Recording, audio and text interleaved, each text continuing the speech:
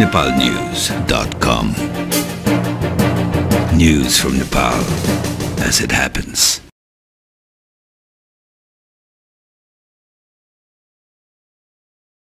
सरकार विरुद्ध आन्दोलनमा उत्रिएका कांग्रेस एमाले लगायतका विपक्षी दलहरूले मंगलबार राजधानीमा विरोध प्रदर्शन गरेका छन्। शहीद दिवसका अवसर पारेर आयोजित विरोध सभामा बोल्दै विपक्षी दलका नेताहरूले वर्तमान भट्टराई नेतृत्वको सरकार हर क्षेत्रमा असफल भएकाले सहमतिका लागि पनि हटाउन आन्दोलन गर्नु परेको दावी गरेका छन्। कार्यक्रममा बोल्दै नेकपा एमालेका नेता केपी ओलीले अहिलेको सरकारले निर्वाचन नचाहेकाले निर्वाचन मार्फत संविधान निर्माणका लागि पनि आन्दोलन मार्फत सरकार हटाउनुको विकल्प नभएको स्पष्ट गरे। सरकार परिवर्तन किन जरुरी छ भने संक्रमण काल टुक्याउने संविधान जारी गरेर हो। संविधान जारी गर्न संविधान सभा चाहिन्छ, संविधान सभा बनाउन निर्वाचन चाहिन्छ। माओवादीले निर्वाचन गर्छ, माओवादीले निर्वाचन गर्छ। तपाईहरुलाई कस्तो लाग्छ? निर्वाचन खोजिया छ यसले। कहिले भन्छ 25 वर्ष, कहिले भन्छ 20 वर्ष, आजै मात्रै पनि भन्दियो 10 वर्ष। अब यिनीहरू निर्वाचन गराउने मनस्थितिमा छैनन्। निर्वाचन यिनीहरूको अभिष्ट होइन, त्यसकारण हामी कुनै अलमलमा पर्नु हुँदैन। निर्वाचन गराउन परेको छ, यस देशमा देशलाई अगाडि बढाउन परेको छ, संक्रमणकाल टुङ्ग्याउन परेको छ, शान्ति सुव्यवस्थाको स्थिति बनाउन परेको छ।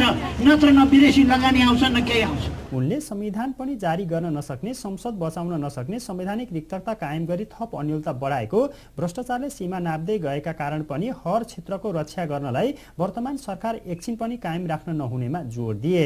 अहिलेको सरकार रहन मिल्दैन भने त अघि हाम्रो साथीहरूले भन्नुभयो हामीलाई सरकारतिर ताक्यो भन्ने भन्छ।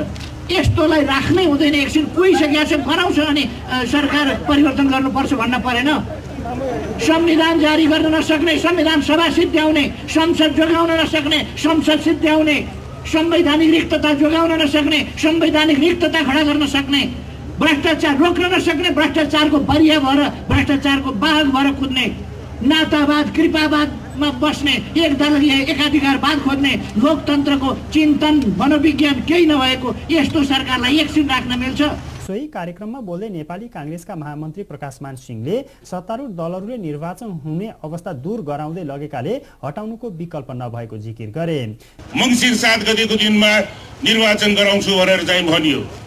विधि प्रक्रिया केही पूरा नगरिकन जुन घोषणा गरेको संविधान सभाको चाहिँ जुन निर्वाचन गराउँछु भनेको थियो, त्यो मंसिर 7 त्यो निर्वाचन गराउनका लागि होइन कि आफ्नो चाहिँ सत्तालाई टिकाउनको लागि गरेको रहेछ भन्ने कुरा त अहिले फेरि हामीहरूले देखिरहेका छौँ कि मंसिरबाट फेरि वैशाखको मिति उहाँहरूले चाहिँ दिनुभयो र वैशाखपछि फेरि उहाँहरूले अब ज्येष्ठतिर चाहिँ गर्छु भनेर भनिराख्नु भएको छ।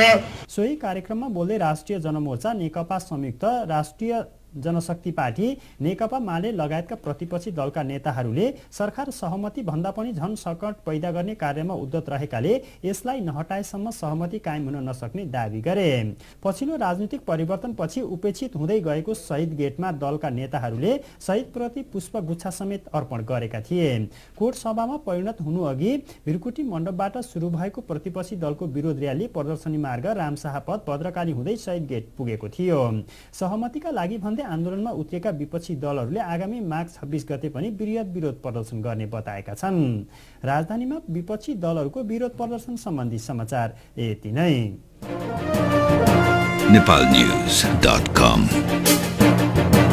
News from Nepal as it happens.